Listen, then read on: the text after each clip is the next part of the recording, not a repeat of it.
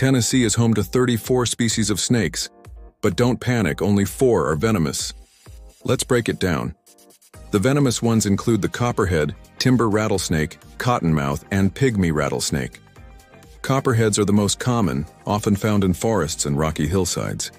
Their copper-colored head and hourglass patterns make them easy to spot, if you know what to look for. Timber rattlesnakes are larger and more secretive. They're not aggressive but will rattle as a warning. Cottonmouths, or water moccasins, are found near water and are known for opening their white mouths when threatened.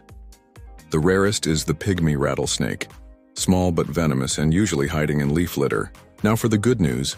Most snakes in Tennessee are non-venomous and actually help by controlling pests like rodents and insects. Snakes like the eastern garter snake and black rat snake are completely harmless and often mistaken for dangerous species. So, next time you see a snake, take a breath. It's likely doing more good than harm. Follow for more wildlife facts and stay safe out there.